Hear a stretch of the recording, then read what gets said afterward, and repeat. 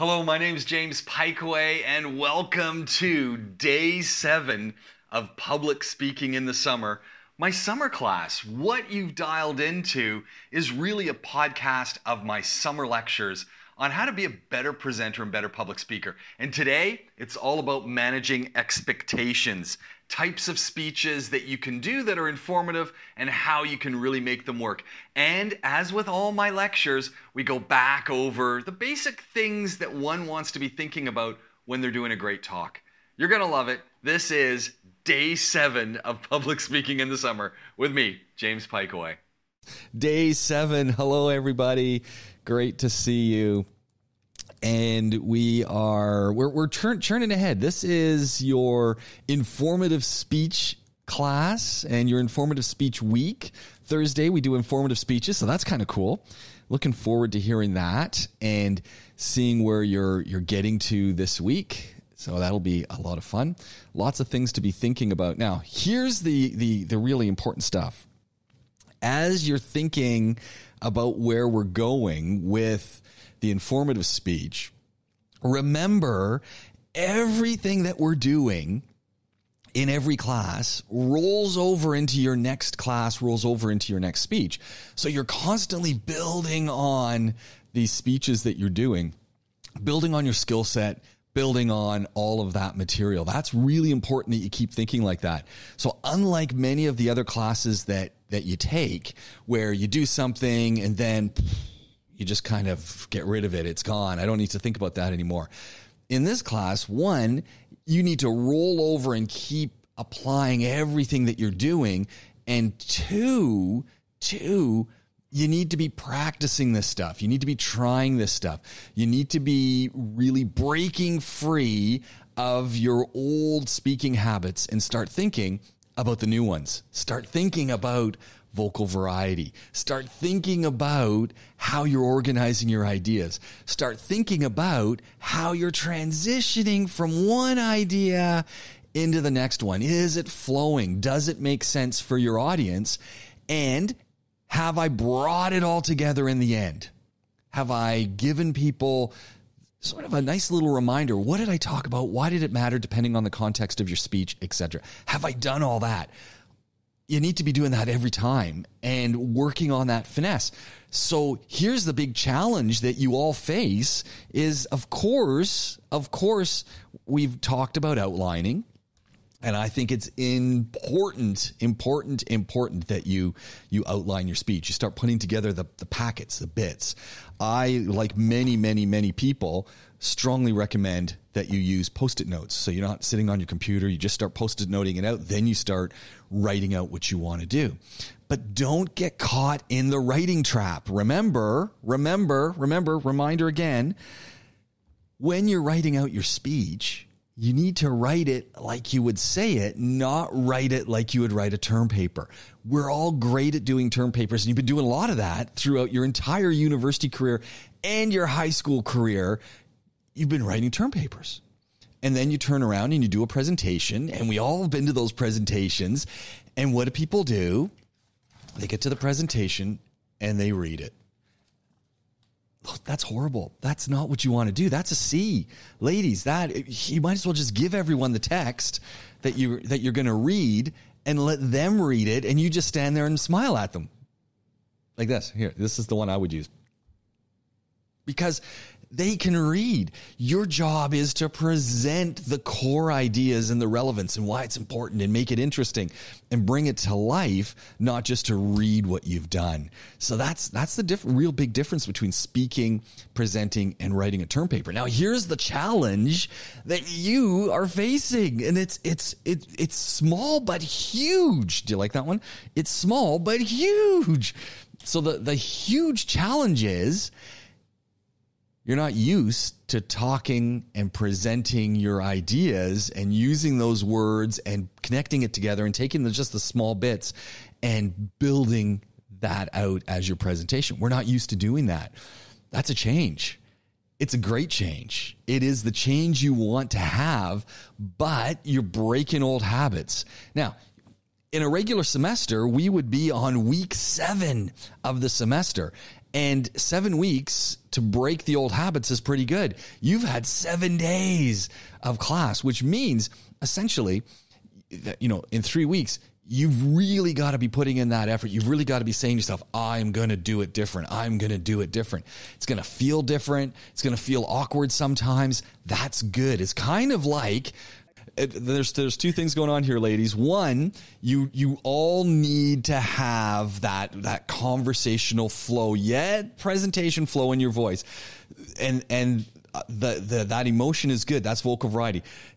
Exactly what you're talking about is with a pair of shoes. I'm making a comparison and analogy here, Hind, to what we're doing in this class is it feels awkward when I say, I want you to talk like me. It feels awkward when I say, I want you to pause.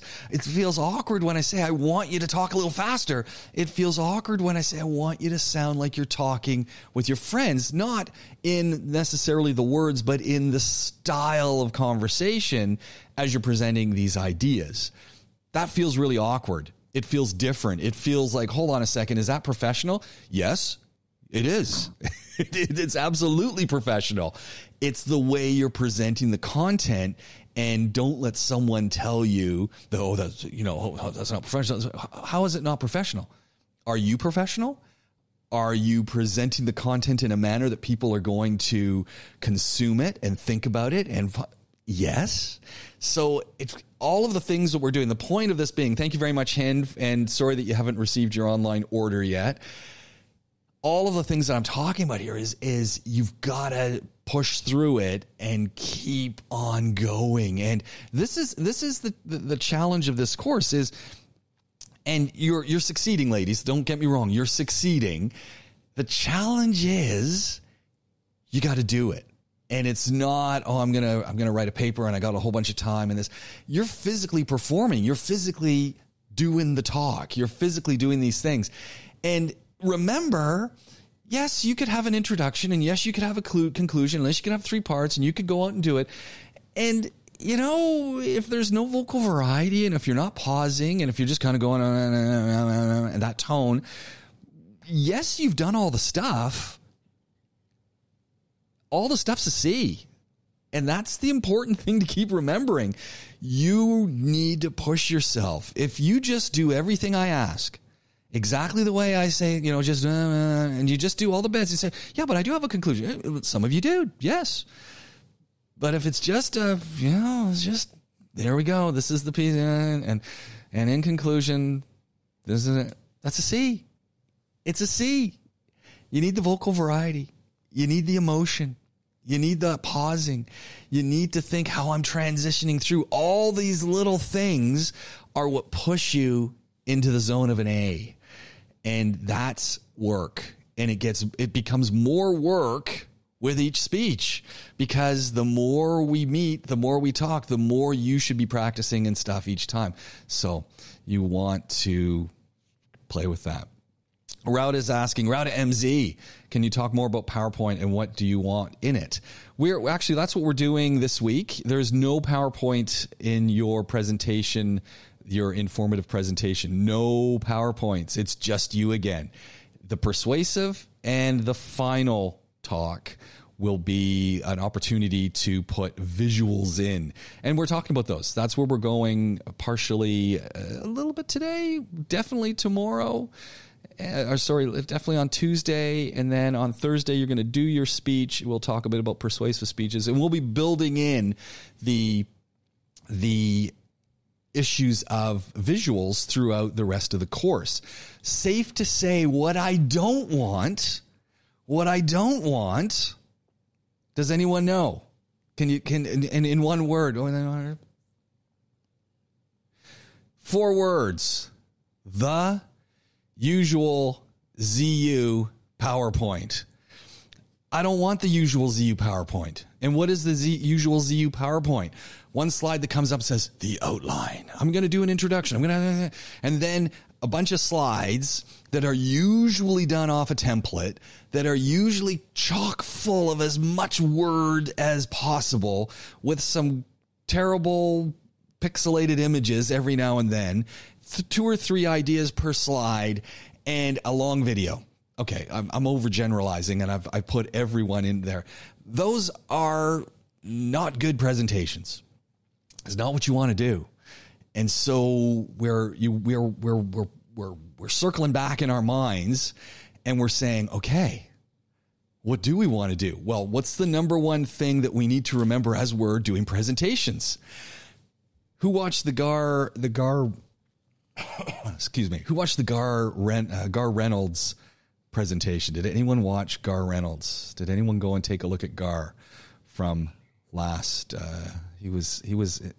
I put him into our stuff from week 6, right? So if you go to week 6, you're going to see Presentation Zen, and you're going to see some information. Did anyone give Gar a watch?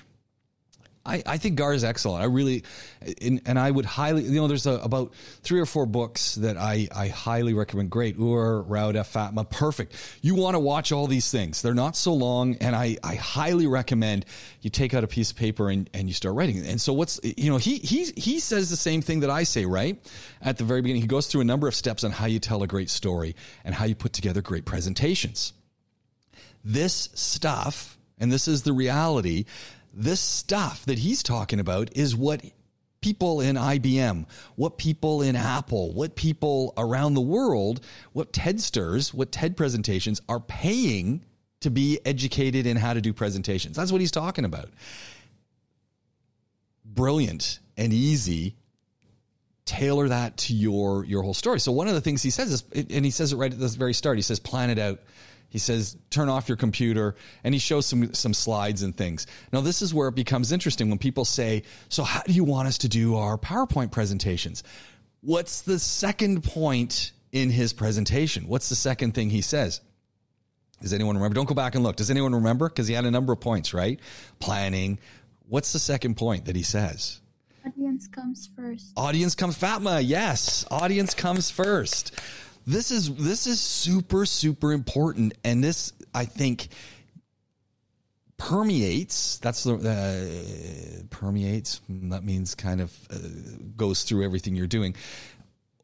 Is the core of what you're doing as a speaker. And we constantly want to remember it. You're producing content. You're producing this talk. You're producing this speech for your audience.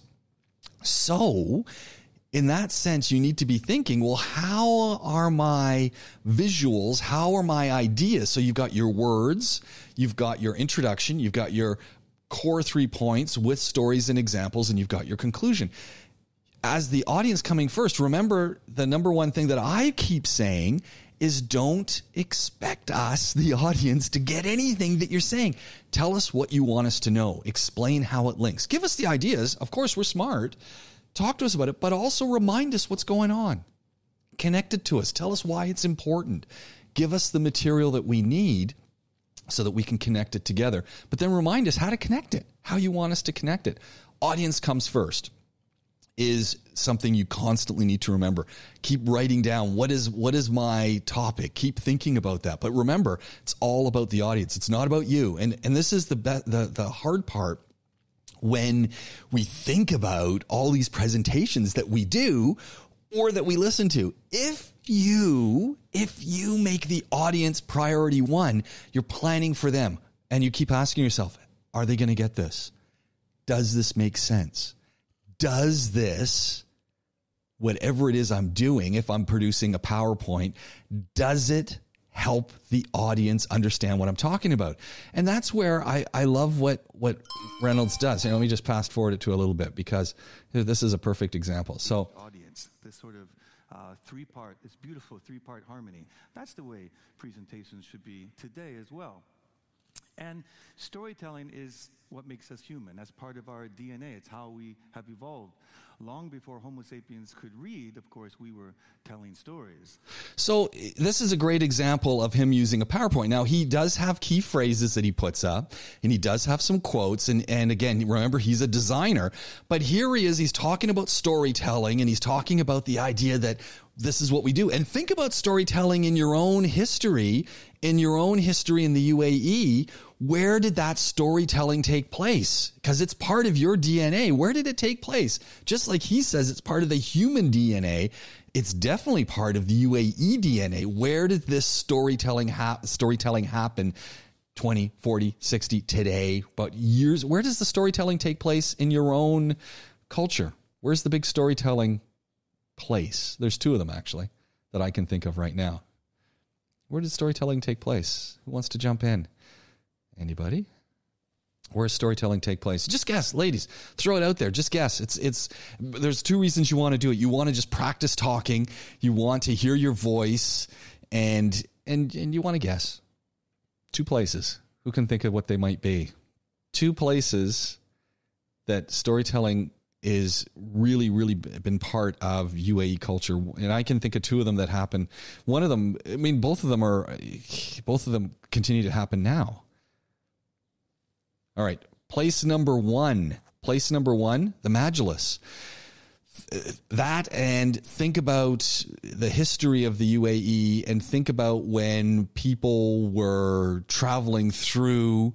If you were, think about the 1930s. If you were going from Dubai to Abu Dhabi, you'd stop in the middle. You might stop at a small town. You'd come in. Someone would invite you in. They might give you some dates, some tea, some water. And what did they want? They wanted to hear your stories. Storytelling was so important. The Majlis. What happens in the Majlis? The stories get told. So storytelling is really important. Now, think about what he's doing here in this talk, and he's got this slide. Let me turn it on again. And children, long before they can read and write, of course, they're sharing information by telling stories and using storytelling elements, even in explanatory narratives. No matter what type of narrative it is, we can use at least many story elements that will really help with the engagement of our talks. And of course, it increases the drama. We like to add a little bit of drama into presentations whenever we can. So I and my wife and our family, we live in Nara, which is just down the street from here. So you can see he's doing some other things too, right, with his presentations. He's talking about, now he's talking about where he lives in Nara, Japan. He's showing that picture. Again, very few words. It's not about words. It's about the image telling us things. And to me, when you look at these great presentations that are around, and I use many of the great presentations that I use as some of them as benchmarks come from, of course, TED and other folks, because there's so much work goes into producing them and critiquing them and refining them.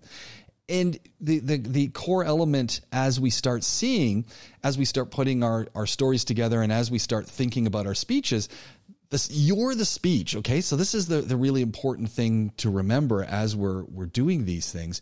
You're the speech. The PowerPoint is an auxiliary element to you. It just highlights what you're saying. So those images, those things that you put up, all they help to do is bring attention and fill in the gaps to what you're saying.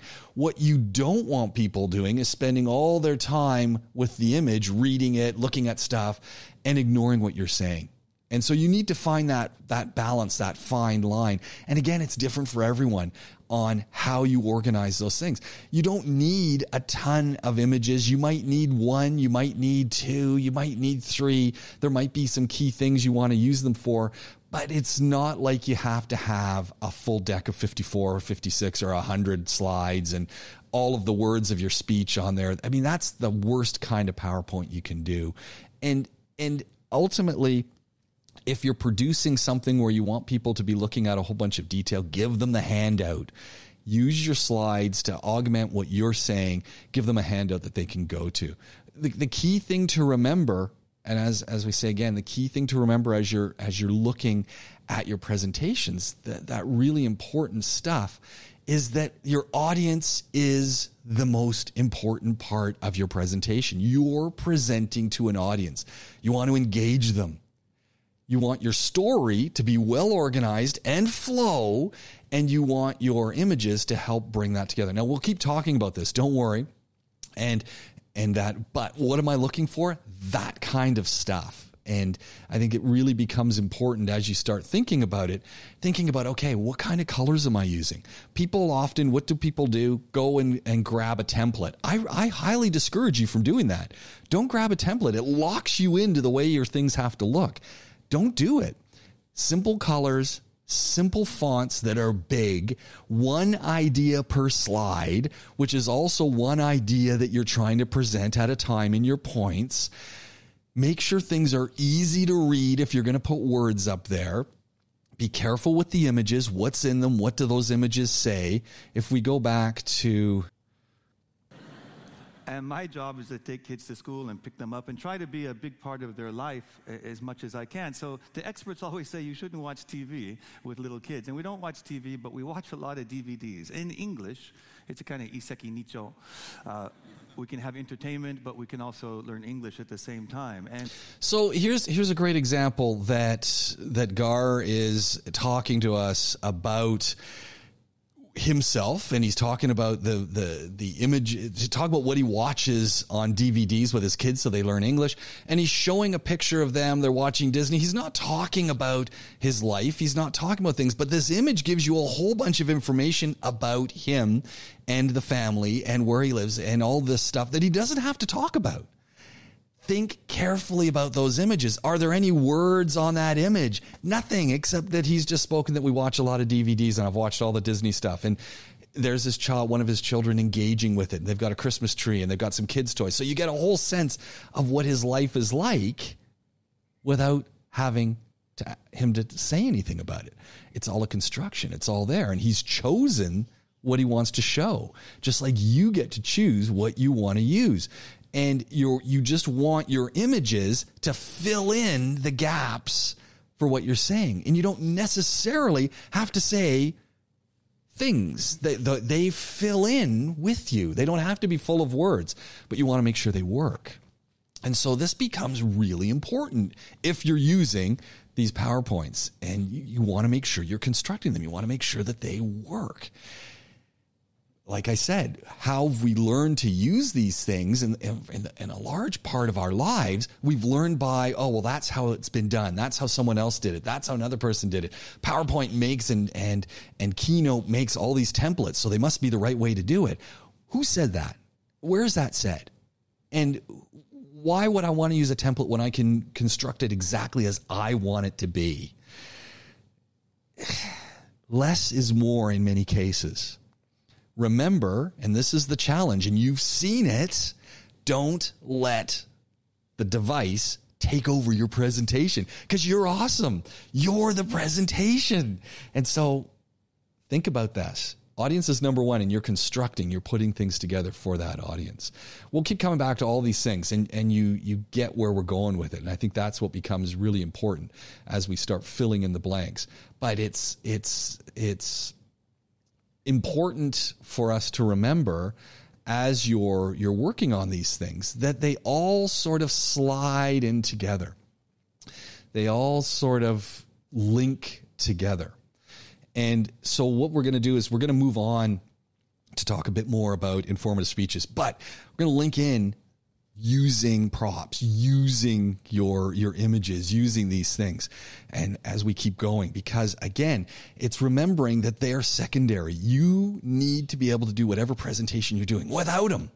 You don't need the props. You don't need the PowerPoint. You don't need any of that stuff because you're the presentation.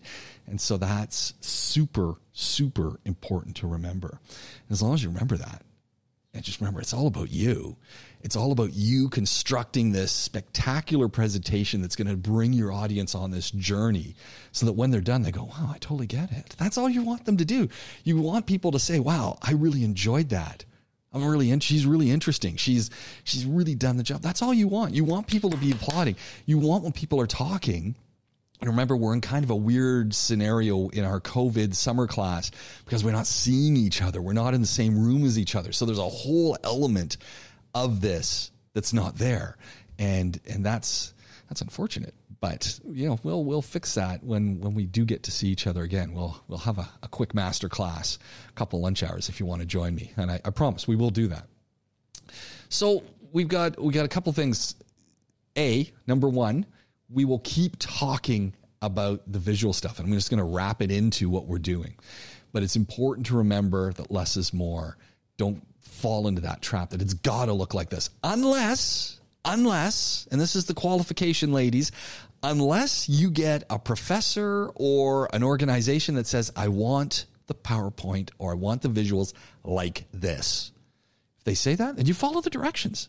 If they don't tell you, go crazy and enjoy it. Going crazy doesn't mean just overfilling everything. It means doing it the best possible way that complements what you're saying. So 2 things. We've got 2 sections here. We got day 7 and 8. So that's today and Tuesday already loaded in here. I've also put in today's area a little link to a web page, and I've just copied in the text talking about transitions. Now, transitions are really, really important because this is something that you need to think about. So not only as you're talking, you want to think about your speed, you want to think about your emotion, you want to think about those stories, you want to think about how things are going and that it's linked. So in some of the speeches that some of you did last time around, you had just way too much information. You were just overfilling it, trying to get everything in, where sometimes it's less information, but more of you explaining things and more of the pause and more of the, so how does that work? And then going into it. All the challenge that you face is going from your introduction to your first point, from your first point to your first example, from your first example to your second point. Those break points. And so if you're to look at it sort of visually, it's as you're going, you're gonna have first point and then you're gonna have the second point, or your first point, first example and your first point. So here we go. There we go. First point, first example, second point. So now I've got 3 things. What do you see in between? You see nothing. You see air. What you need is something that's going to link them, right? So hold on, there we go. So you've got this thing. So I've got first example, and I want to get to my second point. I've got this little thing on the top. That's a transition. You need something that gives us that continuity, something that pulls us through, something that takes us there. And so those things are called transitions. How do you transition into your next point? Sometimes it's a big pause. Sometimes you might be saying, as we've got here, transitions to elaborate on an idea. So you might say, well, in other words, what are we talking about? And that leads you into the next thing. Not only do we know that you have to be thinking about how you recycle, we also need to be thinking about how we reuse. So now that takes you into second point. Or you might say, solar power is really important. Conversely, nuclear power is also very important in this country. So now that's transitioning you into talk about nuclear power, right? So you've got to be thinking, how am I making that move? Part of it is pause. Part of it is keywords that then link us into where we're going. And so, again, what if you were doing points, as it says, transition points? These are not all of them, and these are not the ones necessarily to use, but think about elaborations on it. The first step in baking a cake is turn on the oven. The second step is we now have to get all the mix out. So what does that involve if we're getting all the mix out? Well, we got to get the flour, we got to get the baking powder, we got to get the baking soda, we got a little bit of salt, got to put some sugar, we need to put some vegetable oil. What's the third part? Third part, after we've turned on the oven, after we've done all the mixing, is the pan. And don't be discouraged by the pan. That's the third part. The pan is the third part. Got to make sure it's greased. That's a whole lesson in itself. Fourth part, so we've already mixed, we've already gotten out all the ingredients, we've already mixed it together, we've already greased the pan. Fourth part is the oven. What do we got to do with the oven? we got to turn on the heat. Got to make sure we got the humidity. We got to put that thing in there. So we got 4. So what have I done there is you're using the 4th thing. So you're transitioning in the 4th stage of this is, and what have I done in my 4 stages as I'm talking about them? I keep reminding people, well, what was the first part? What was the second part? What was the third part? Now we're in the 4th part, but what were the other 3 parts?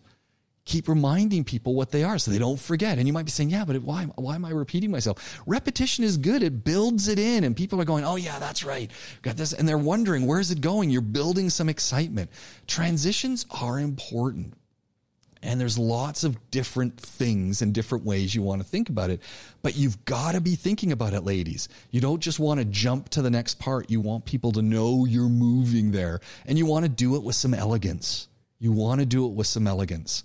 And that means you want it to be clever. You want it to be fun. You want it to be part of that show that's bringing them along.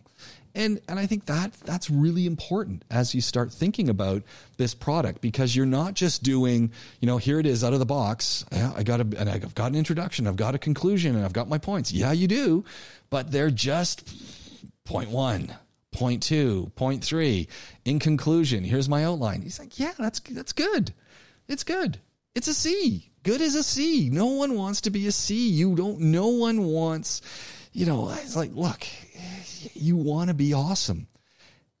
There's a lot of people who are good speakers, but they're not exceptional speakers. You want to be exceptional. The exceptional speaker is the person who's taking the time to think about what they're doing. The exceptional speaker is thinking about their audience. The exceptional speaker is thinking about how does the story come together. The exceptional speaker is thinking, how do I make sure this connects with my audience? And part of that is, as you're telling that story, pulling them through. And so transitions become very important. So as you're thinking about them, and they can be very simple. They can be very simple. So for instance, you might be talking, you're doing an informative speech. So you might be informing people about jogging.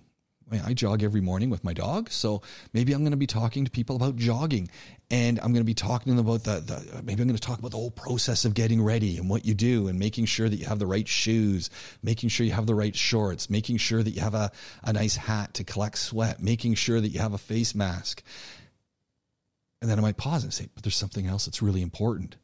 That pause. So you do that. So you get right shoes, right hat, right face mask, right face mask. Did I say? Yeah, I said face mask. Right hat, right shoes, right shorts, right shirt. All of these things, and then I pause. And there's something else that's really important that's often underestimated. I'm doing my hands. Really important and often underestimated. My hands are going with each word, and I'm slowing down. That is my transition into stretching. So I've talked about all these little things, and then they say there's one thing that is often totally underestimated: stretching. That often totally underestimated is the transition to my next point, because now I'm going to talk stretching. So you see, I've made this transition. I've slowed down. So I've got my first area. Now I'm connecting. So I've got my stuff, and now I'm connecting to the physiology of the activity. And so I'm transitioning through. So it's really simple, but my audience now knows that I'm moving from one area to the other. They know that in my talk it's important because I've slowed down and I've emphasized the points. And then I pick it up again. I start talking at a more regular pace, which, ladies, your regular pace is about 3 words a second with a little bit of expression on your faces, because that expression is heard. Now, here's your other huge challenge, and I'll say it again. We're writing our speeches out, right? And I encourage people to write speeches, but I encourage you to know the speech, not to read the speech. Easier said than done in this kind of a situation because we're not seeing each other. Don't record your speeches either, right? Don't play me a recording, because don't do that. Just do it normally. But if you're going to read the speech, and some of you did that last time, guard against doing that, because if you read the speech, it sounds read. You don't want it to sound read. You want it to sound like you're saying it, which means you just need to really practice it more, to the point that you're not reading it word for word. and just reading it. You're putting in that emotion and putting in the practice. It's like a script. You're working on that script. And that's, you want to know what you're saying. You want to put that emotion in there. And that's really important. So you want to be thinking about that as well. So transitions, take a look at these. And as you're thinking about it, and as you're thinking about how your speech is coming together, think, do I have great transitions? Are people going to know what's going on? As soon as you say they'll get it, think again about it. Is it really going to be clear? Is it going to draw them through? Am I giving them that clue that we're going to the next thing? My experience is usually we try to be too clever. Don't be too clever. Just tell them where it's taking them in a nice way, but tell them where it's taking them. Have any questions at this point? Do we have any questions at all at this point? Any questions? Transitions are important. So really it's thinking about how you're putting this whole thing together. That's what you're concentrating on at this point. How am I writing out this, and how is this story coming together? And then it's a matter of practicing it so that you get the vocal variety. If you just read your speech, you never get vocal variety. You never get the fun. You never start talking fast because you're excited, and then something really bad happened. I lost my spot. There I was in front of the audience. They're looking at me. I'm looking at them. And they're waiting for the next word to come out of my mouth. It was nowhere to be found. You see, you want to play with that vocal variety where you're going really fast. Remember right back to the first class. What did I say? YouTube. Okay. The slides that I've put together today have got some great stuff in them, by the way. Things that you want to keep in mind. We're talking about informative speeches. We've got our reading again that I want you to take a look at. And this is the informative speech reading. It's a really good reading. There's lots of material in there. So what's the deal? Do you have to so the big question is, sir, do I have to read every single word in the reading? No and yes. Yes and no. So I've put some markers in our text. You might say to yourself, okay, I get that. I get where we're going. If you get where things are and you understand it, then do you need to go and read every other word in the notes? Probably not. But if you're not quite sure of something and you want to see more examples, go back to the text and read through. The texts in the readings that I put up are really well organized. So if you get it, skip through pieces. If you don't get it, give it a review, give it a look.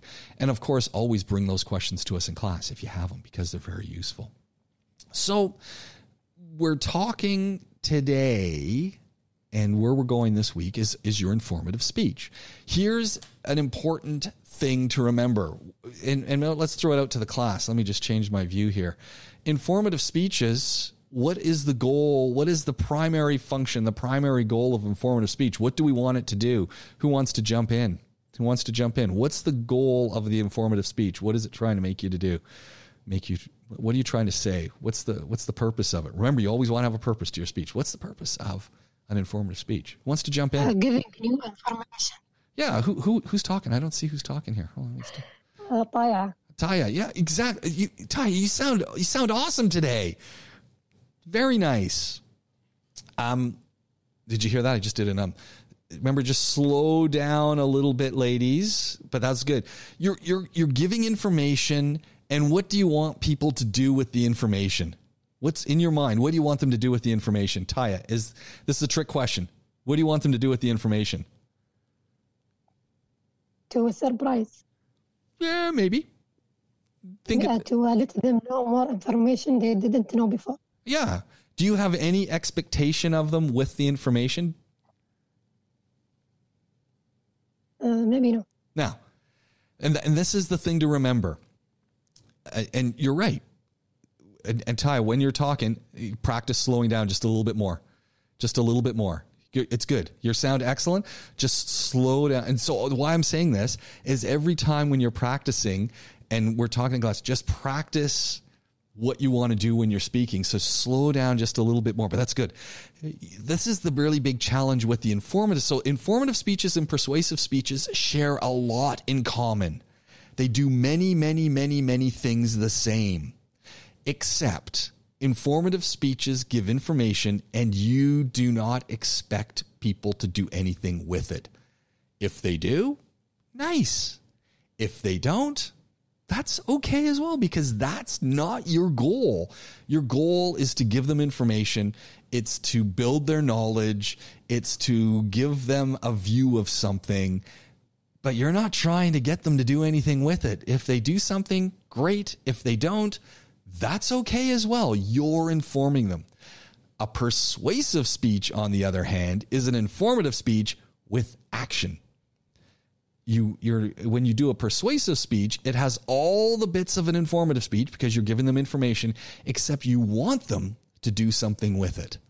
Now, we're talking persuasive speeches, but I'm going to give you a little tip on we're talking informative speeches, but I'm going to give you a little tip on a persuasive speech. And in my experience, most persuasive speeches, not just what that students do, but that are generally done in the world, fail. Not all of them. Some of them work, but many, many fail.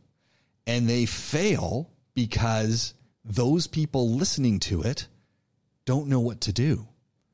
And so keep this in mind as you're thinking about your persuasive speech. So these persuasive speeches that people do, and they're trying to persuade you to recycle. They're trying to persuade you to do less CO2 gas emissions. They're trying to persuade you to be a leader. They're trying to persuade you to stop eating so much candy. They're trying to, they end up being informative speeches where they hope you're going to do something, but you don't do anything. And why don't we do anything? Because they don't give you anything to do. And the only way a persuasive speech works is if it gets down into a micro level and says, okay, right here, right now, this is the first step. Do it. That's what makes a persuasive speech work. Otherwise, it's just an informative speech. And so keep that in mind as you start thinking about your persuasive speeches. Informative speeches are just giving information. Ty, that was excellent. You were right on there. So there's often a lot of overlap. And sometimes, again, we might be thinking, and this is a challenge that we face. Where did our class go here? I've lost the class. Oh, terrible. I'm laughing because I was looking at everything and I'm going, where did our class go? It's not here. So this is the other challenge that you face. And this is our own mental challenge, ladies, is as we're putting together our speeches, and you're going to be putting together your informative speech. You're working on it now. You've probably already been working on it. And you need to wrestle.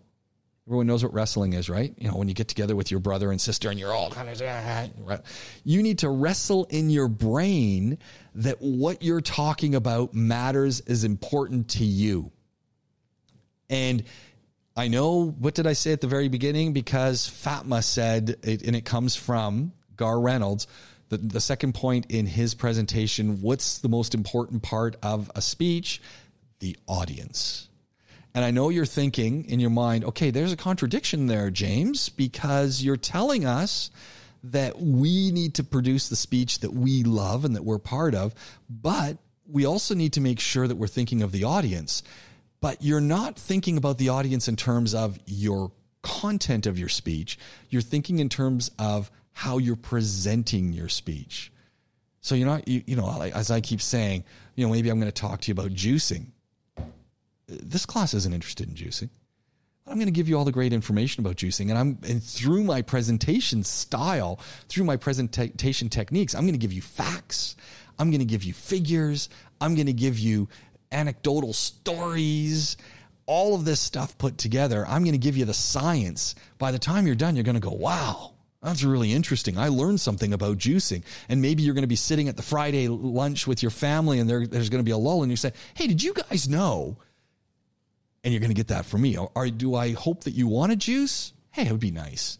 Is that the purpose of my speech? No. Which is another little thing that you want to be thinking about as you're putting together your talk. So not only, again, this speech, there's no visuals. It's just you talking, but visuals are coming.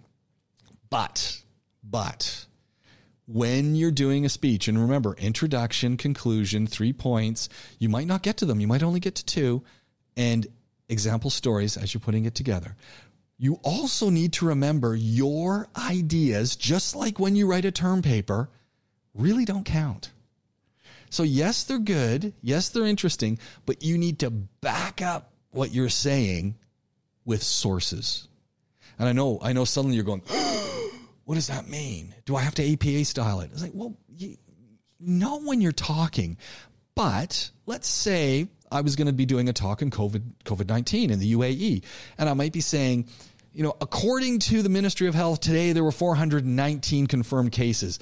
So suddenly I could just be saying, boy, there's a lot of COVID-19 cases in the UAE. But if I said there's a lot of COVID-19 cases in the UAE, in fact, according to the Ministry of Health, there's 419 today, suddenly that is adding credibility to what I'm saying. And so you want sources to give credibility. If I was talking about juicing, why is juicing important? Well, according to the Ministry of Health, the number one killer of people in the UAE, as backed up by the World Health Organization, 40% of people die from heart disease. And what are some of the leading causes of heart disease? Again, according to the Ministry of Health, not from me, the experts. Obesity, sedentary lifestyle, which means people aren't moving very much, diabetes. Three things that, as we know, can be solved very, very easily. So what have I done again? I've brought in more resources. Ministry of Health.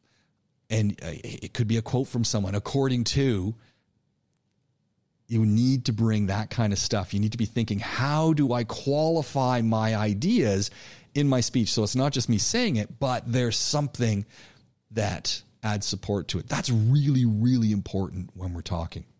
And it could be you've read some stuff online. Could be you've been reading some stuff in Al Bayan and et cetera. And so you say, look, I was reading Al Bayan. According to Dr. So-and-so, this is what we know. This is what Richard Branson said last week on his Twitter page. This is what the President of the United States is saying. You want to be able to tell people where the stuff's coming from. And of course, in the written part, give me the area where it is.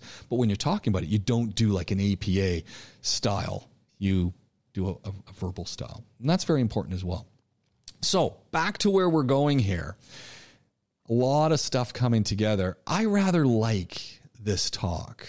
And this was a really easy one. And this is a great example of doing a presentation and thinking about, I'm doing this talk because I'm interested in it, and I'm going to make you interested in my talk by the way I present it. So if we go to this one, Matt Coots, it's pretty short actually. I kind of like it for that. And if you don't look at any TED Ed stuff, you should. It's pretty good. So let's just watch a little bit of it.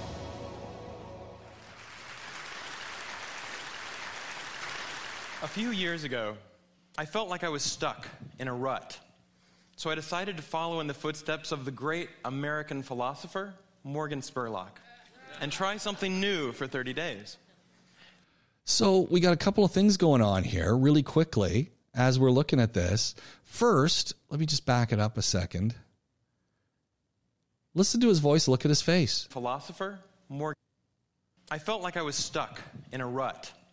So I decided to follow in the footsteps of... He's got a little expression going on. He's got facial expression. The facial expression is causing his voice to sound different. Then he goes to his... American philosopher, Morgan Spurlock. So what do we know about Morgan Spurlock? Does he talk about the movies he made? And so Super Size Me, 30 Days... You know, we know all these things. And Super Size Me, Morgan Spurlock just ate McDonald's for like a month, right?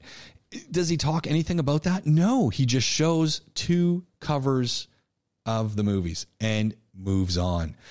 Brilliant use of visuals, and they are giving you extra information because you're going, oh yeah, I know Morgan Spurlock, Super Size Me. Boom, you know, he doesn't have to say anymore.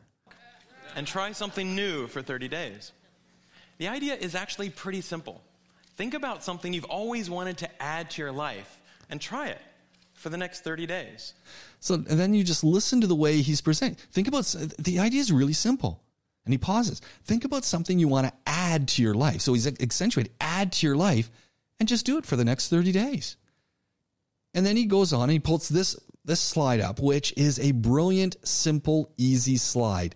And watch what he does. Let me back it up a little bit, but watch what he does here. Add to your life and try it for the next 30 days. It turns out 30 days is just about the right amount of time to add a new habit or subtract a habit, like watching the news, from your life. So here's a really interesting one, ladies, because again, he's put up this slide. There's a load of information on it. And I know that I often say, don't put a lot of words on your slides, but this particular slide, and there's no, this particular slide works really well because he puts it up and he says it's 30 days is about the time to add a habit. And he puts up 4 things that he did, but he doesn't say them. And then he also, or take something away. And no TV, no sugar, no Twitter, no caffeine. Like, don't watch the news. But don't watch the news is not on that list. Well, don't watch TV. So suddenly he's talking and he's put up this slide with really an intro to what he's going to talk about without saying it. So now you're getting him talking and the slide. You're getting double the amount of time in the single small area given. Does he say anything really about this slide? No. There's a few things that I learned while doing these 30-day challenges. The first was, instead of the month... So first, a few things I learned. So he's got one. So now that's kind of his intro. He's now gotten into his first area. So he's gone from the intro, what he did, and how does he transition it? There's a few things I learned from doing these 30-day challenges. The first... So he's into his first point. Oh, see that nice transition? So he's done this nice big intro. He's thought about it. Has he said any ums, ahs, or buts? No. Where are his notes? Is he reading this? No. He knows it. And he's using, and look at the audience. It's all sitting there. There's about 500 people watching him. He's relaxed. He knows what he's going to say. He knows it's going to work. He knows he's got a killer slide presentation, and he knows his topic, and he keeps going. Flying by, forgotten, the time was much more memorable. The time was much more memorable. See, again, he's vocal variety. This was part of a challenge I did to take a picture every day for a month. And I remember exactly where I was and what I was doing that day. I also noticed that as I started to do more and harder 30-day challenges, my self-confidence grew. Again, vocal variety. I also noticed as I started to do more and harder challenges, my self-confidence grew. And so again, vocal variety. He's moving on to the next one. So So what did he do? This is a clever way of, again, transitioning. He's transitioning to his next point with, now he's going to talk about self-confidence. I went from desk-dwelling computer nerd to the kind of guy who bikes to work for fun. Even last year, I ended up hiking up Mount Kilimanjaro, the highest mountain in Africa. I would never have been that adventurous before I started my 30-day challenges. I also figured out that if you really want something badly enough, you can do anything for 30 days. Have you ever wanted to write a novel? Every November, tens of thousands of people try to write their own 50,000-word novel from scratch in 30 days. It turns out, all you have to do is write 1,667 words a day for a month. So I did. By the way, the secret is not to go to sleep until you've written your words for the day. You might be... Let's just back up for a second, because this is kind of neat. When you look at this graph that he's put up here, easy to see. Do you need to look at all of the bits? He's got the words on the side. He's got a big word words. He's got word count, daily goal. He shows where he is. Gives you an idea how he went for 30 days. Is it easy to see? Is it easy to understand? Yes, yes, yes. So it works. Big, in your face, simple, emotions. Do the slides complement what he's doing? Yes. Would I do some of them maybe different? Maybe. But generally speaking, they all kind of work. And they're highlighted. When he talked about Kilimanjaro, shows Kilimanjaro. When he's biking, shows biking. When he's talking about his work and he sits at his cubby, you see it. Again, all of this working with tremendous vocal variety over and over and over again. He's playing with that vocal variety. And that's what becomes really important as we start thinking about these talks. You don't have to read your slides, unless, of course, there's something that you're trying to really highlight. But for the most part, no, the slides are working with you, and it's you that's presenting. And you want us to take us on this trip. You want to transition us through. You want your voice to play with it. And you want people to be interested and remind us what's going on. Remind us, if you need to, go back and say, so what have I been talking about? I've been talking about how I've succeeded in this. Where did it lead to? And then you go on to your next point.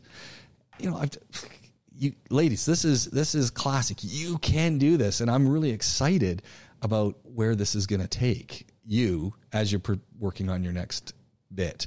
Did everyone get a chance to watch Thomas Thwaites? And this guy, again, he's pretty cool. Let's see if it'll start. So this is the guy I was telling you that I can't stand the way he talks. Kills me. If we look around us, much of what surrounds us kind of started life as So first of all, he's all over the place. He's like moving all over. It's like, dude, stay in one place and just slow down a little bit. Maybe I like the variety and stuff, but slow down a little bit and don't do the anyway. But the content of his talk is brilliant and easily something to aspire to. Various rocks and sludge buried in the ground in various places in the world. But of course, they look. Do not do it.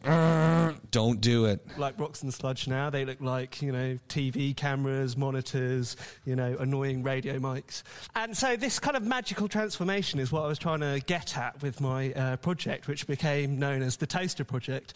And it was also inspired by this quote from Douglas Adams. And the situation is from The Hitchhiker's Guide to the Galaxy. And the situation it describes is the hero of the book. He's a 20th century man, finds himself alone on a strange planet populated only by a technologically primitive people, and he kind of assumes that yes, he'll become these villagers, he'll become their emperor with his, and transform their society with his wonderful command of technology and science and the elements, but of course realizes that without the rest of human society he can barely make a sandwich. So another great example here, he's got that big quote, he's talking all around it, but he doesn't actually say the quote. Alone a toaster. But he didn't have Wikipedia. So I thought, okay, I'll try and make an electric toaster from scratch. And working on the idea that the cheapest... Complete informative talk. Do we care?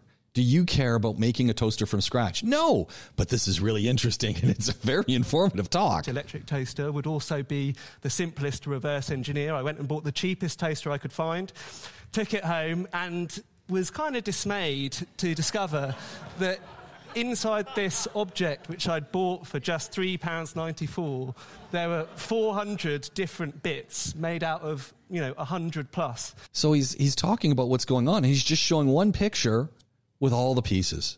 Brilliant use of a slide. Different materials. I didn't have the rest of my life to do this project. I had, maybe 9 months. So I thought, okay, I'll start with 5. And these were steel, mica, plastic, copper, and nickel. So at this point, we now know in the toaster which parts of the toaster are made out of those 5 materials. Brilliant. Again, he's showing us. Nice. So, starting with steel, how do you make steel? So, I went and knocked on the door of the Rio Tinto Chair of Advanced Mineral Extraction at the Royal School of Mines. What is this? He's giving himself credibility. This is the source for how do you make steel. So he's talking about that he went and spoke to an expert. Credibility to you. And said, how do you make steel? And Professor Cilliers was very kind. So Professor Cilliers, who's the Rio Tinto chair. Rio Tinto is a company that makes aluminum worldwide. He's now this is what he does. This is his field. So now I have credibility because I have consulted that person, or whether it be consulting them in print and now talking about it. I'm adding credibility. Very important to your talk. Talked me through it, and my vague rememberings from GCSE science, well, steel comes from iron. So I phoned up an iron mine and... Oh, so now we go. We've got yet another piece of credibility because he's called up an iron mine. said, hi, I'm trying to make a toaster. Can I come up and get some iron? Unfortunately, when I got there, it emerges Ray, he had misheard me and thought I was coming up because I was trying to make a poster, and so wasn't kind of prepared to take me into the mines. But after some nagging, I got him to do that. Through his creased limestone, and that was produced by sea creatures 350 million years ago in a nice, warm, sunny atmosphere. When you study geology, you can see what's happened in the past in the world, terrific changes in the Earth.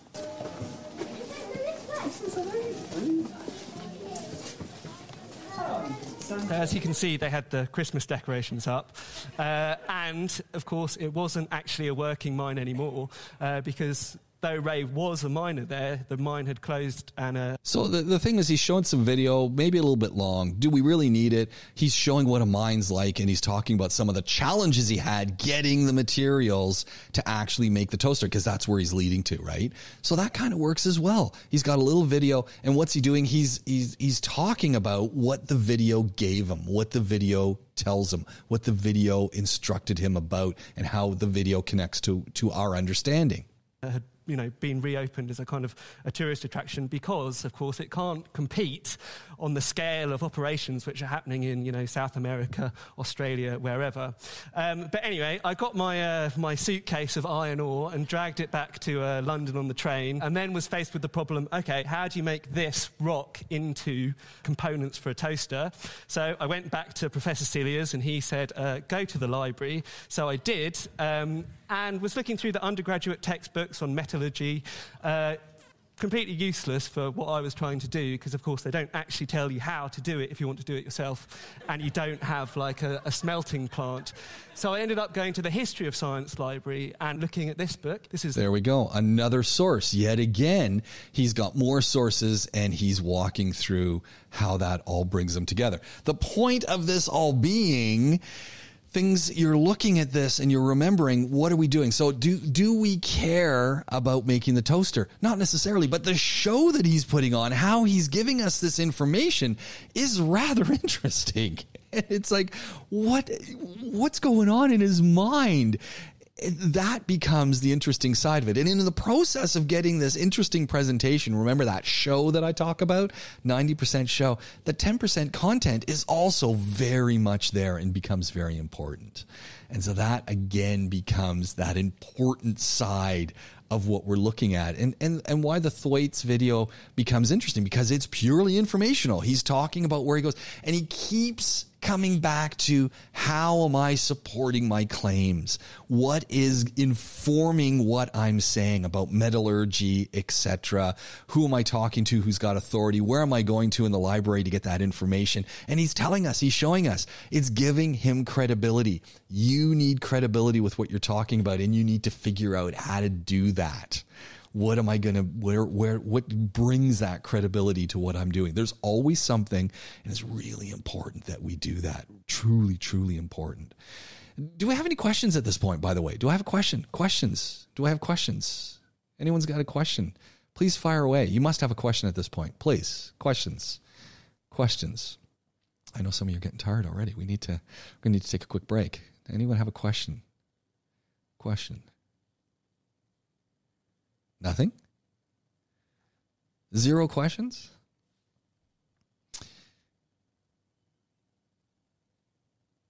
Okay. So what do we know so far? 1, you're going to be doing an informative speech. You're already working on it. Excellent. What matters with an informative speech, like all speeches, the audience. What are you trying to do with your informative speech? You're trying to inform us, give us information, give us knowledge, expand our understanding. That's it. You need to be doing that, as we've been talking about, with vocal variety, giving us that show, putting the information together in a nice organized fashion that transitions from idea to idea to idea, and you need credibility. So you need to make sure that in the process of all of that happening, for that credibility to exist, that you have some kind of backup source that's saying, hey, yeah, you know what? James is right. And this is why he's right. So you want to make sure that's all part and parcel of what you're doing. So that's really, really, really important as well. Then, not in this talk, but we spoke about this. We spoke about very quickly about when we start thinking about images, and we had Gar Reynolds talking about audience, whether it's with content or whether it's with the visuals. Think of your audience. 2, we had Matt Coots showing us really how to use your visuals very well. And he even puts up slides. He doesn't talk about them. He puts them up and he talks on another element of it so that you're filling in the gaps. You're getting double the information. Brilliant. That to see when I'm looking at that. And take Thwaites and we're talking about professionalism. He's building a toaster, folks. He's building a toaster. That is an engineering feat. He's talking metallurgy. He's talking geology. And he's doing it in a way that's informative, entertaining, and educational. That is all you strive for in anything that you present. And if it's anything less than that, what's going on is what you got to be saying. Why am I not getting that kind of a presentation? So that you can then go and read the textbook. You can go and read the work. And that's all you want to be doing with your own presentations, is communicating in a way that is going to engage your audience so that they don't just, oh no, I got to listen to this again, because we know that happens. So don't do it. And that's when I say, we don't want our standard ZU presentations where people just say, today, my friends and I are going to be talking to you about the interesting and peculiar endeavors of the sea lion. Sea lions are a very popular animal in the Southern Hemisphere. It's like, no one wants that. That's not so. So we want to be working on all of these pieces that come together and how we put it together. And that's what we're talking about.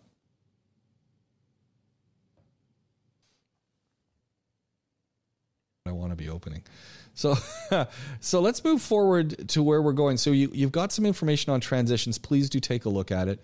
We've got this nice little file for day 7 and 8. It references back to the informative speaking reading, which is this one right here, which I download it, and I encourage you to download them. I think they're very important and they're very useful. Now, here's the thing that we want to be thinking about as you're thinking about your speeches. So we want to jump through this really quickly. Is that, remember when you're doing your speech, and this is the easy side, right? Remember as you're doing your speech, what stays the same? What are the constants in our speeches, ladies? What are the constants in our speeches? What stays the same? Anyone? One? Introduction. Yeah. Conclusion. Yeah. So exactly. So we've got 5 parts. So that stays the same. And in those 5 parts, your introduction and conclusion are essentially a memorized thing. And I know I say you want to know your speech. It's really important that you do know it, because that's the only way that you really are able to present it and sound like you get it and you know it. But that introduction and conclusion are your safe places. They're your comfort places. They're that thing that you like to have, that teddy bear, that blanket, that piece of clothing that you always take with you and you feel comfortable with, so that you can jump into it. Also, we know that there are 5 parts: introduction, conclusion, and then the middle part. We also know that your speech is going to be 4 minutes. We know this. Like that stuff all stays the same, right? And that becomes really, really important.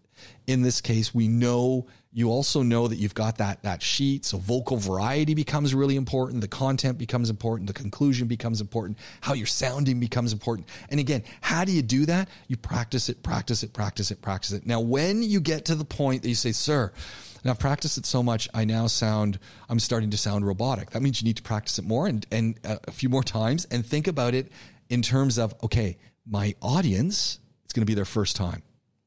I want to be so comfortable with it that it's just awesome. I know what I'm saying, and I can work through the parts.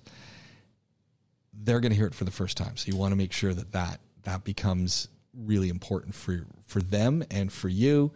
And remember, as you're doing those things, that the parts that stay the same are the structure and the time, and all of these other little bits. It's the pieces in the middle and the type of speech that changes. So you've done an introductory speech. You're now doing an informative speech. You're going to go on to a persuasive speech, and then you're going to do a motivational speech.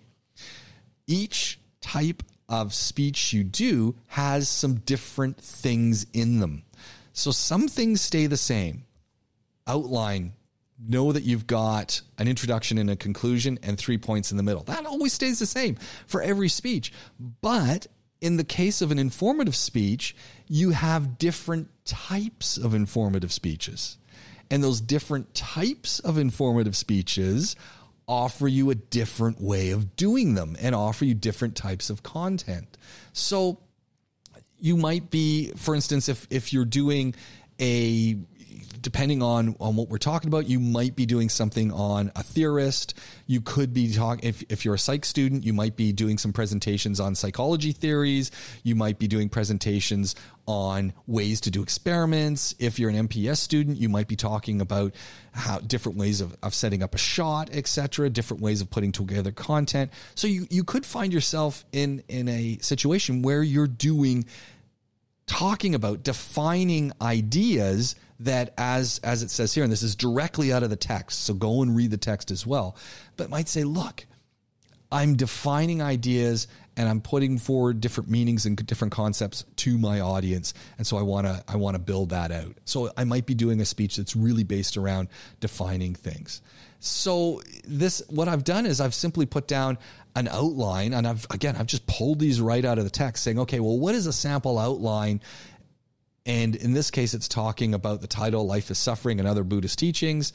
And these kind of outlines, I think, are really important in general as you're thinking about what you want to do. Think about, am I giving my speech a title? What is the purpose of the speech? What is the main idea of the speech? And in this case, they start off with 4 noble truths, then it goes on and there's more to it, but it breaks it down and it says, okay, well, these are the different things I'm going to talk about. And it outlines it, and then from the outline you can go and fill it in and fill in the details as you write your speech. So the point being, one of the first types of speeches you might find yourself doing is this definitional speech, where you're setting out the meanings of different concepts. Again, you organize it: introduction, conclusion, and then you've got your bits in the middle where you try and pull it together. And so all of this is in the reading for this week, and you know where that is. The link to that is right up here at the start. And if you go through it, you're going to see a section that has all these in it. And this is, again, not hard, but you want to make sure in your own mind that you're thinking about what is it I'm trying to do. And then that'll help you to organize what you're trying to do. So you might be doing a descriptive speech, talking about what it's like at school, what it's like in a certain place. You might be doing a descriptive speech about what it's like to travel during COVID, what it's like to have a honeymoon during COVID, what school's like during COVID. So so you've got definitional speeches, and then you might have a very descriptive speech. A descriptive speech is different than a definitional speech in the way it's being put together. So what are we trying to look at? In this case, they're doing a descriptive speech of Easter Island. So what have we got? Section 1, stone giants. Section 2, looking at the coastal activities. Section 3, looking at this national park that exists now. And within those 3 sections, so that the intro and the conclusion are outside of those 3 sections, but within the 3 sections, they've got multiple examples that they want to go to. Possibly they're going to get to everything, possibly not. And so again, that's why you want to practice things. In your case, remember, you only have 4 minutes. So you got to be thinking, how am I going to fit stuff in? So it's useful to put the outline together. I even do it when I take this piece of paper. Do I have any outlines on my walls? No, I don't have one now. But if I was to show you this side of this, it's not going to go. It's all attached together. But I've got a big wall over there. And I just stick my Post-it notes, my introduction, and then I'll have my points. And I just have all these Post-it notes, usually different colors, that line up with what I want to say. If I was doing it in my office at the university, I just do it on the big whiteboard in my office and line all the stuff up. If I'm doing it at school, I just find whiteboards and then I take pictures of them. And I find it really useful to do it with a whiteboard as I'm doing that. But again, thinking about, okay, am I doing a definitional speech? Am I doing a descriptive one? How is that all coming together? Am I trying to explain something?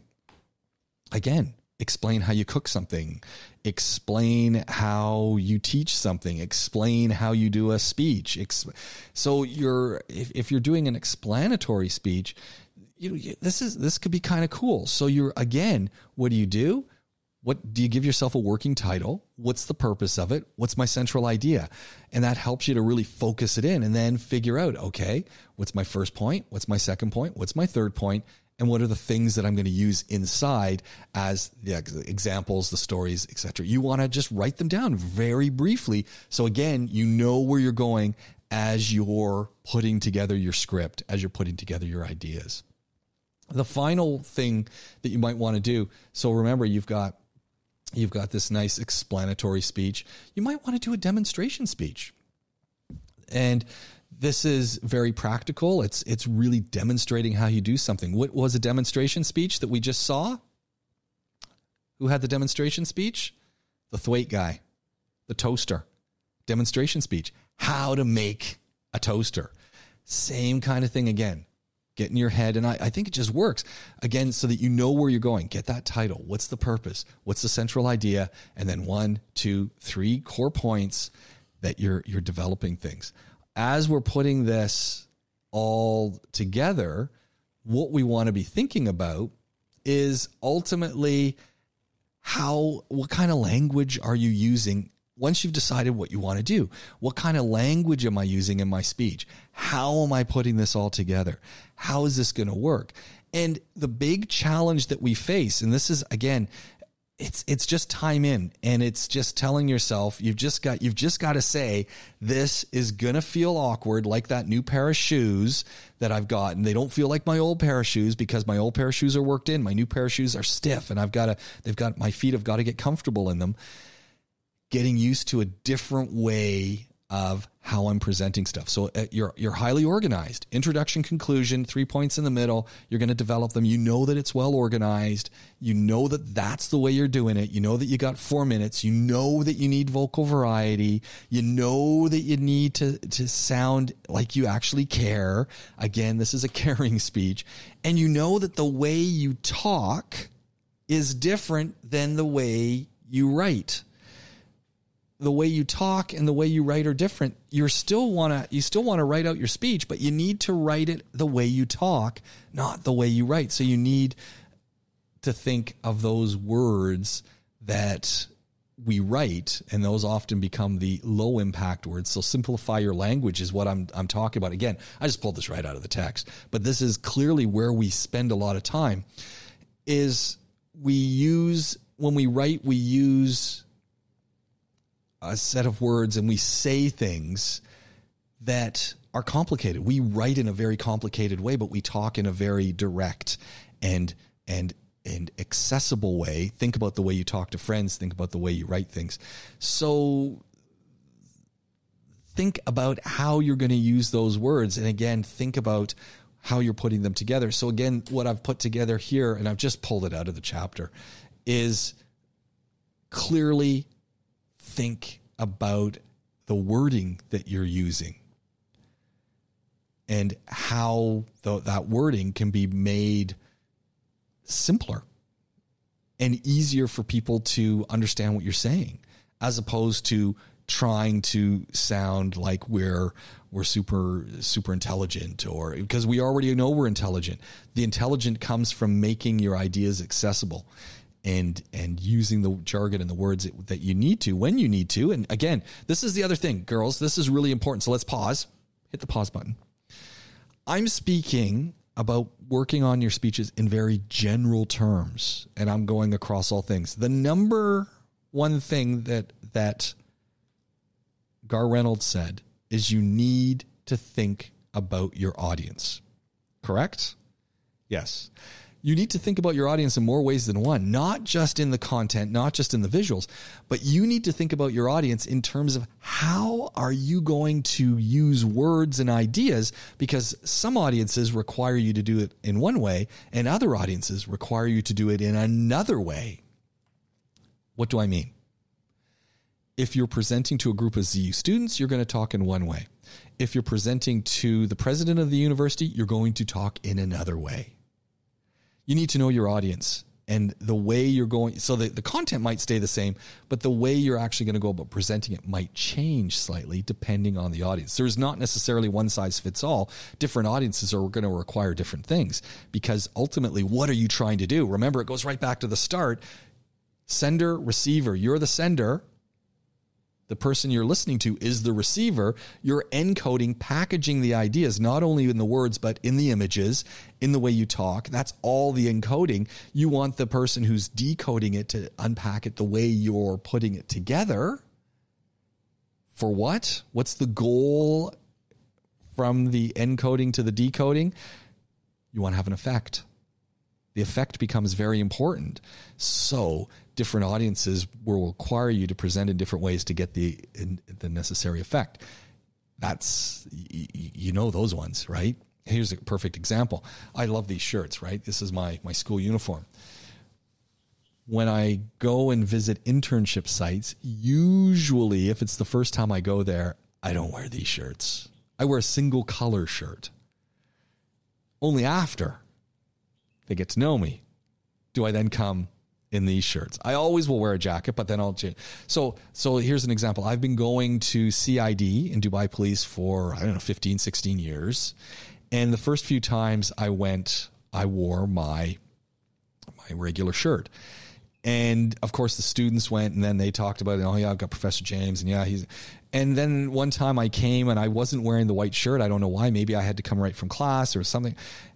And ever since then, if I don't wear these shirts to my Dubai Police friends who are all wearing their white Candoras and things, they see me wearing this shirt. They all want to have pictures because that's the shirt they would love to wear, right?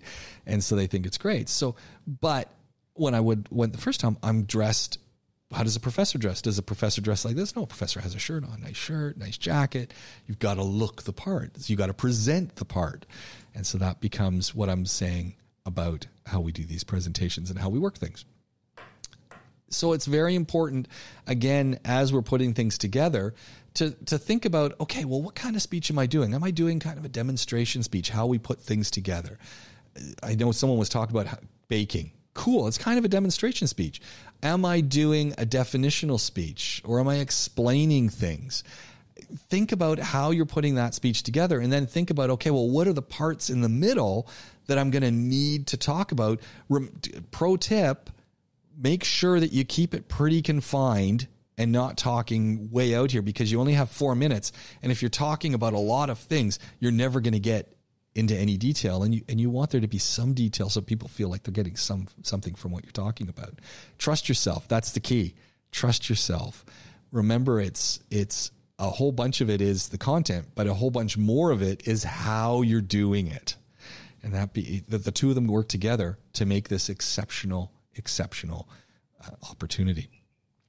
So what do we want to do at this point? So we got a lot of things here. You got a lot of things to think about, and you've got lots of words and ideas that we've been looking at. The real key thing is, remember, as you're putting this together, you're talking with us. You're talking with your audience. Audiences love to be spoken with, not at. They don't like to be lectured. So that's a really important piece. But remember, as much as I'm saying you're talking with the audience and you're not lecturing them, you are not talking with the audience. In reality, you are 100% talking at them. But you want them to have the illusion that you're talking with them. But you are talking at them. The illusion. Second pro tip, and it's easier to do this in this context, harder in a class. When you're doing a presentation, yes, you want to engage the class, but you do not want to ask them questions that they have to answer in your speech, because you are lecturing them although you want them to have the illusion you're talking with them. So if you're going to ask questions, always answer the questions before they can answer them, but you want them to feel like they're, how many people drive their car into school in the morning? Can I see a show of hands? And then before you go in, exactly. And so and even if, you only get a couple, so there's a few of you, and then that lets you go through. How many of you have had a bad experience with parking in the school parking lot? Let me say exactly. And then you move forward. So you give people enough time to get their hands up, or only a few people up. And then you keep moving forward because you already have a prepared answer. Your goal is always to be answering the questions that people have coming up in their minds so that they feel like you're engaging them, even though you're not. That becomes really important in what you're doing. I've done a lot of talking today. I've fired a lot of information at you ladies, which is a lot of things to think about and a lot of stuff that you already know and that you're already doing, but now you're thinking more about it and saying, yes. So what we want to do is, and I'll give you a good 5 minutes to prepare for this, is we want to do a nice, comfortable 30 to 60 second speech. So minimum of 30 seconds, maximum 60 seconds. So you've got 30 to 60 second speech to do right now, off the cuff. So you got a couple seconds to plan it on advice to a friend on how to do a good presentation for their class based on what you know so far. So you're going to do a 30 to 60 second presentation, 30 to 60 seconds, on advice to a friend, advice to some students on how to do a good presentation in a class. Could be to a group of high school students, could be to some ZU students, but a 30 to 60 second presentation. So minimum 30 seconds, maximum 60. Minimum 30, maximum 60. You can't go below 30 seconds. Conclusion. So think things you want to be thinking about. Okay, so you know this, right? Practice, organization, exam, all the stuff that we're talking about now. Know what type of speech you're doing. Is it informative speech? Is it persuasive speech? Is it introductory speech? Know your stuff. Talk with, not at, right? All the stuff that I've just been saying. So you know it all. Now you want to think, okay, how am I going to organize this? How am I going to make this sound engaging? And ultimately, as you're doing that, remember, you need a clear conclusion. You need a conclusion. So think about how the conclusion is going to come to. Think about the 2 or 3 points that you want to put together. 30 to 60 seconds is what you get. You got 5 minutes to start planning that, which means we will start at, it's 10:51. So let's say that we're going to go at 1:51. So let's say we're going to go at 11 o'clock. We're going to start our speeches. I'll give you a little bit more time to put it together. So we're going to start at 11 o'clock, our 30 to 60 second speech in class on how the advice you would give to other students on how to do a good presentation. Essentially based on what we've been doing so far in class. Maybe you're going to talk Gar Reynolds. Maybe you're going to talk a little bit Matt Coots. I know there's one student in this class who I suggested another great talk to look at. So there's other ones too. So any questions? You have minimum 30 seconds, maximum 60 seconds. What am I interested in? Do you have a great conclusion? I'm interested in your sound. No ums and ahs. Do not do them. If anyone does the and ah thing, you start again. So you'll just start again. Speak with a little bit of a smile on your face because it makes your voice sound better. Vocal variety, all the stuff we've been doing. Let's get a little practice right here. We're going to kick off at 11 o'clock. Any questions? Any questions? You have been listening to Public Speaking in the Summer with me, James Pikeway. Want to find out more about what's going on? www.jamesed.com or follow me across the socials at The Jamescast. Thank you very much for tuning in. More to come. This has been Public Speaking in the Summer.